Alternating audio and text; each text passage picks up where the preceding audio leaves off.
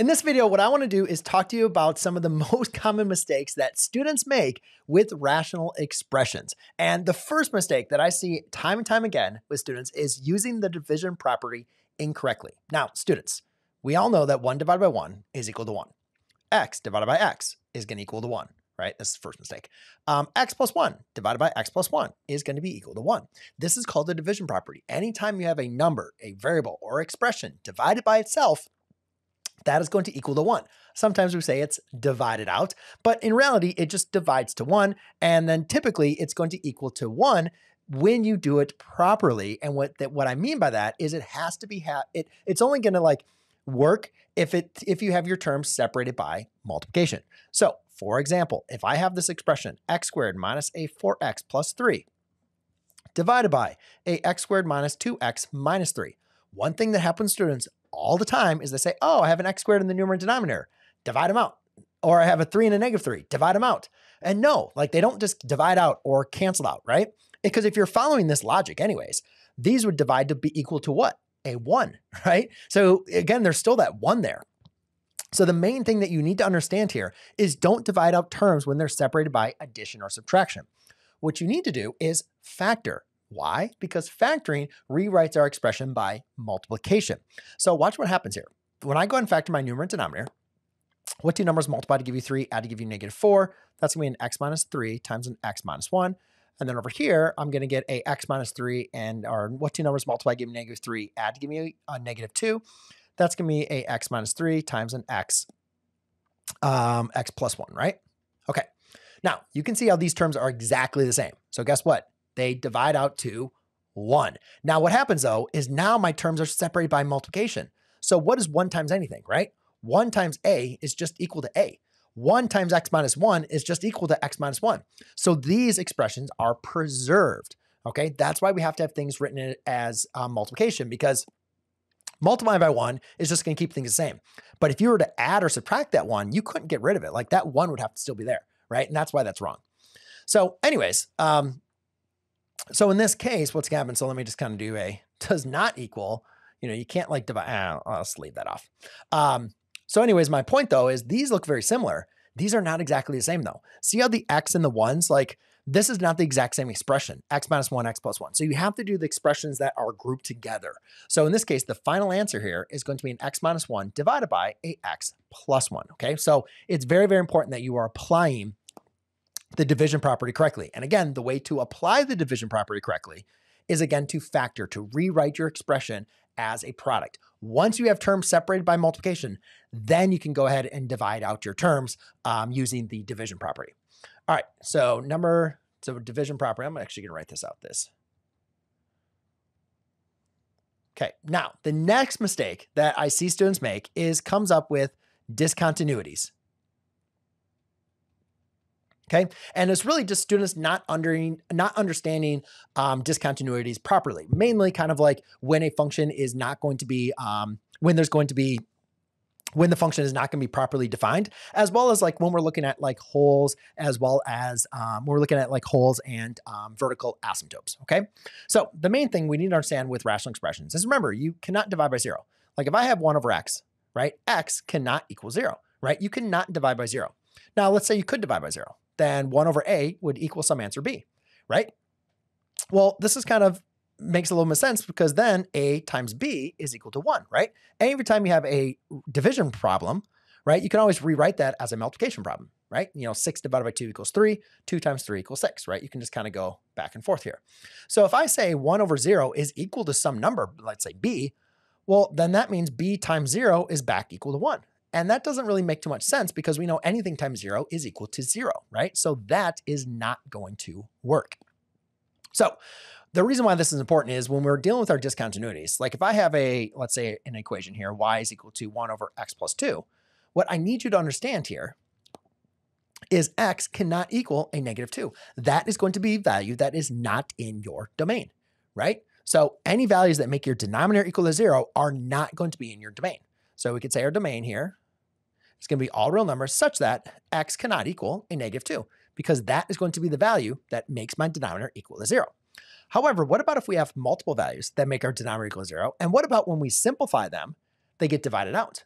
right? What does that do for our discontinuities, or what does that do for our domain?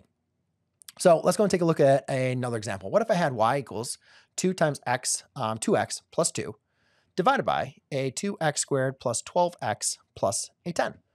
Right? Now, again, just like we did here, do not divide out the 2's. Don't do that, right? Things are not separated by multiplication, right? You have all these different terms are separated out. You can't divide those out, okay? So we need to go ahead and we need to factor, okay? So when we go ahead and factor, I'm going to multiply or factor out the 2. It's going to be left with an x plus 1. Over here, I'm going to have to factor out a 2 again. Let's actually factor the 2 out down below. So I get an x squared plus a 6x plus 5. Okay. What two numbers multiply to give me a 5, add to give me a 6? That's going to be 5 and 1. So therefore I have a 2 times a x plus 5 times an x plus 1.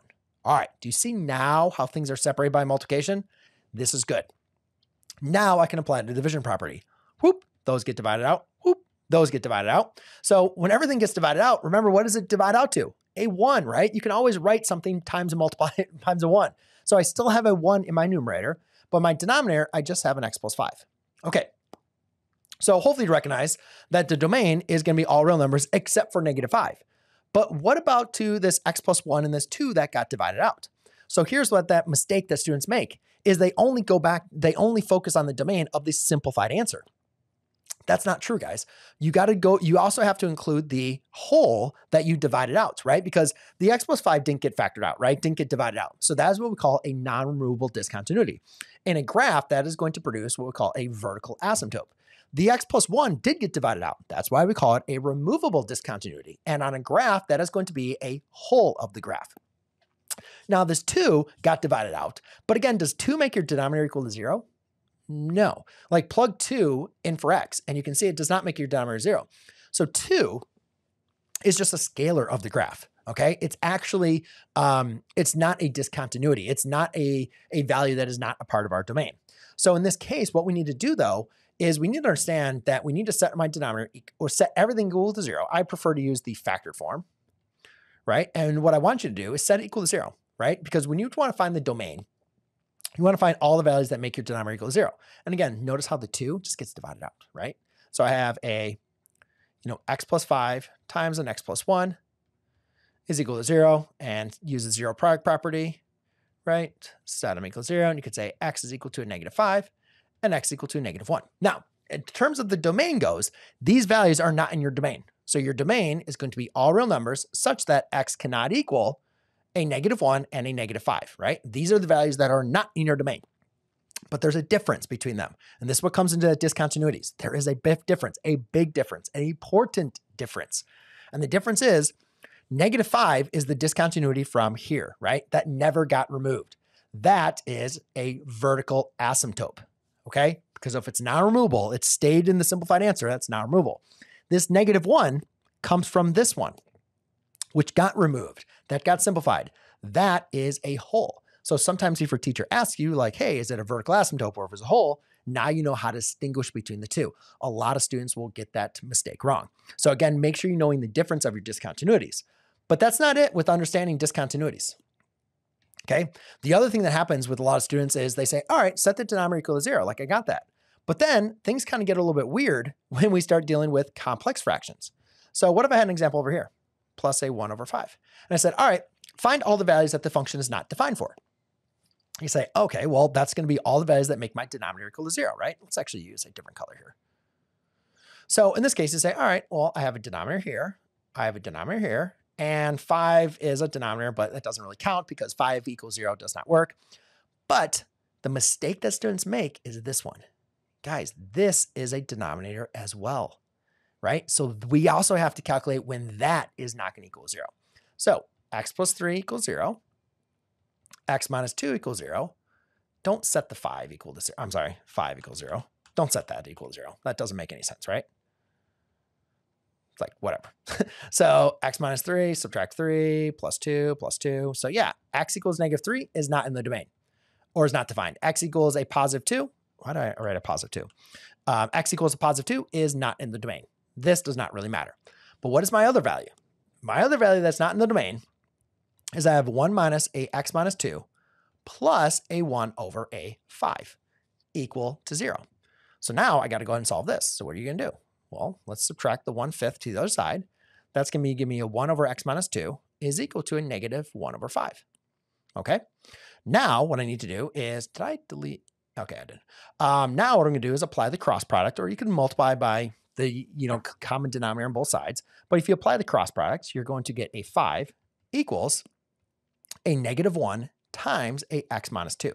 Make sure you include that negative 1 here, right? And basically what I did here, guys, I just did the cross product. And again, this negative could go to the negative 1 or go to negative 5. It doesn't really matter. Pick one, okay? I'm going to choose for it to go to this one. And just because I want to highlight that you have to make sure you apply distributive property. It's so important to do that. If you don't want to make the mistake with distributive property, you probably would want the negative to go down there. But again, it doesn't matter. Your answer is still going to be the same, guys. This is going to be negative x, let's say plus 2, and then I'll subtract the 2 on both sides. So I get a 3 is equal to a negative x. Divide by negative 1, divide by negative 1. X is equal to a negative 3. So guess what, guys? When I'm talking about my domain here, my domain is going to be all real numbers such that x cannot equal. Oh, I thought I changed this answer. Oh, I did. Did I forget to change this? I forgot to change that. X cannot equal negative 3. Well, we already have negative 3 not in the answer, right? So, I'm just going to change this. Let's just change this to a 4, just because I want this answer to be like different.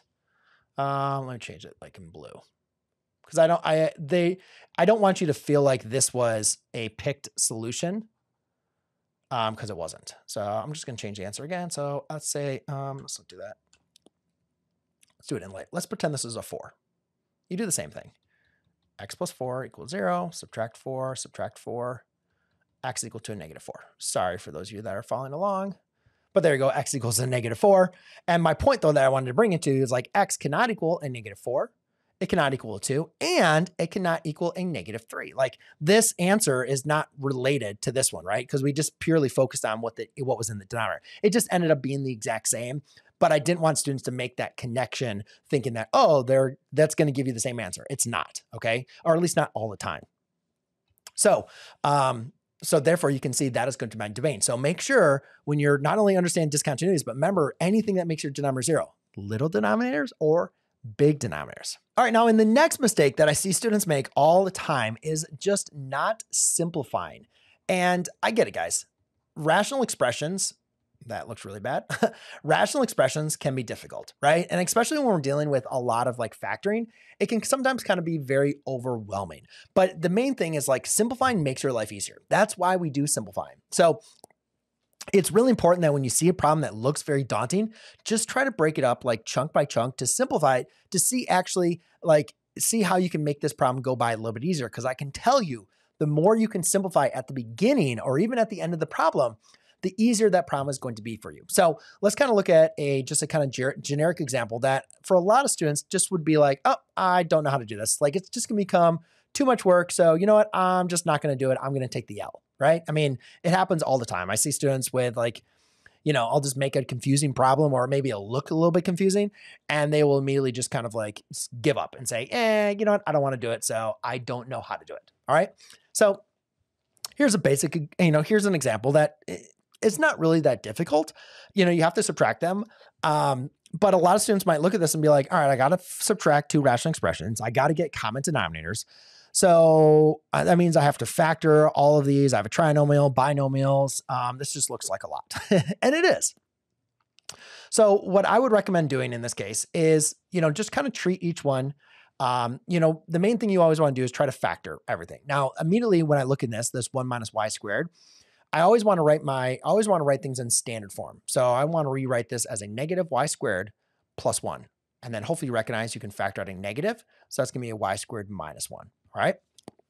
So make sure everything's written in standard form. And then once it's written in standard form, then let's go ahead and factor this. So what I have here is if I can factor this, that's a difference of 2 squares. Actually, I'm just going to write that down below. So I'll have a negative 1 times a y minus 1 times a y plus 1.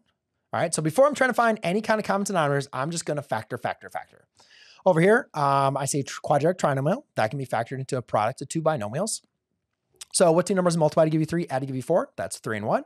So it's a y plus 3 times a y plus 1. All right, minus, here I can factor out a GCF, right, which is a 2y. So factor out the 2y. That's going to leave you with a, y minus 1. And then over here, I can factor out the y, and that's going to leave me with a y plus 3. Okay, cool. Now, what I want to be able to look at, y minus 1, y plus 3. Okay, yeah. Now what I want to be able to look at is see, like, all right, what can I simplify in these? And here I notice that the y plus 3's divide out, right? These terms are separated by multiplication. And over here, my 2 y's, or my y's separate. So guess what? Now, let's go ahead and distribute this. And let's not do that yet. Let's just go ahead and rewrite this now, my new expression. I have a negative 1 times a y minus 1 all over y plus 3 minus a 2 times a y minus 1 all over a y plus 3. Guys, if you're subtracting two rational expressions and the denominators are the same, you just have to apply the operations to the numerator and keep the same denominator. This problem really wasn't that bad. Like, we don't have to do common denominators, multiplying by things on both sides. Like, no, you just need to apply distributive property in the numerator and the denominator, right? And then put everything over your common denominator, which in this case is a y plus 3. All right, so let's see what we get here. So that's going to be a negative y plus 1. And this would be a negative 2y plus 2. Make sure you distribute that to both terms. Now I can combine my like terms, combine my constants, and combine those. And let's see, that's going to give me now a negative 3y plus 3 divided by a y plus 3.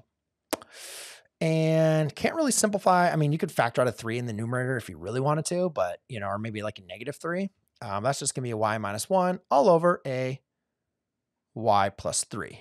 But yeah, okay, that was what I had there. And there you go. That is going to be how you do that simplified answer. Now again, obviously, if this was like the same in here, then you could simplify that a little bit further. But again, like the main thing is like, always look to simplify first to make your life easier. So there you go, ladies and gentlemen. Those are some of the key mistakes that students make. In the next video, I'm going to go over some tips that you can use to when dealing with rational expressions. I hope you enjoy.